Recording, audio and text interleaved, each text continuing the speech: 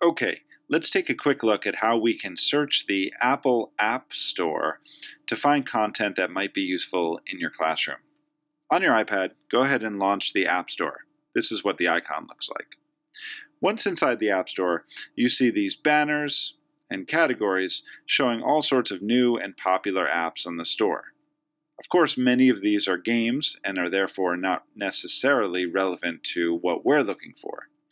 The best way to find the educational content is to tap on Categories and select Education. This brings you to the Apple App Store Education page. Now on this page we have a variety of resources that we can look at, including some featured apps across the top, and then some different groups of apps that have been curated for us. Now really the best place to look is under these collections. You'll notice I have this first one right here named Education Collections. And if we go into that, we see all of these icons, which are groups of apps that have been curated around a particular topic. For example, let's say you want to have your students do some writing. You can select the Apps for Writers. And this takes you to a variety of collections of apps that have been put together that can support writing. So you see here we have journaling and blogging, we have word games, etc.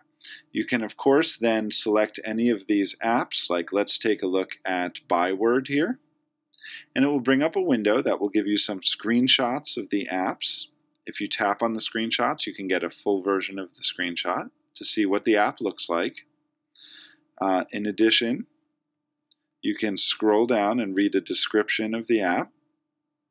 You can read user reviews of the app to see what people think of it. And of course, you can also see related apps, so similar apps. Okay? You'll also notice right by the icon the price of the app. Of course, we like to use free apps whenever possible, but if you find a great tool that is paid, we can look into possibly purchasing it for you and the students. I'm going to go back to my main screen here, and let's look at some other collections. Notice I have a collection that is just for educators. So these are teacher tools. And these include lesson ideas. These are iBooks you can download. Using different apps in the classroom. Again, these are more iBooks. And then links to more curated collections. There really is a tremendous wealth of content on the App Store that you can explore. Scrolling down, I see other collections by discipline, science, art, music, etc. And that continues down below here.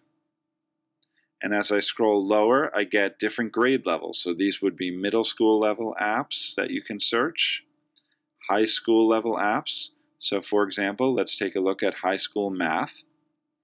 And we see collections sorted by topic, algebra, geometry, calculus, etc.